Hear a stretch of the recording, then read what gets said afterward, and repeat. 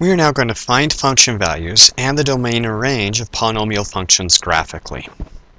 So suppose we have this given graph and it relates to the function f of x equals x cubed minus 3x squared minus 9x plus 2. So we have both of these already. If we want to know what f of 2 is,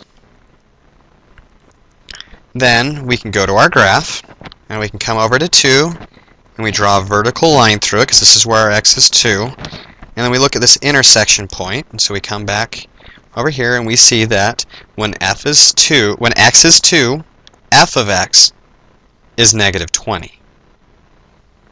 So find your vertical line and look for your output. And remember, when we're given an input, we'll only get one output. Change the question a little bit. When does f of x equal minus 25? Well, let's do this in a different color. So let's go to our green, and we want to know when the output is minus 25. So we go to a y value of minus 25, and we draw in our line. And we notice it hits right here and right here. This means that x is minus 3 and x is 3.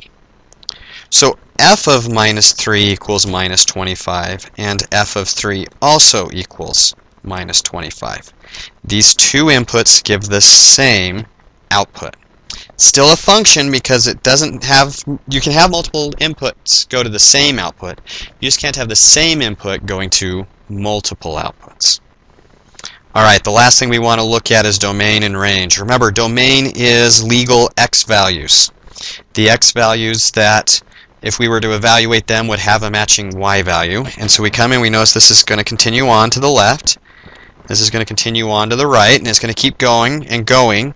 And so as we look at this, we notice it has everything from the negative infinity to the positive infinity. And for our range, now we're looking at our up-down.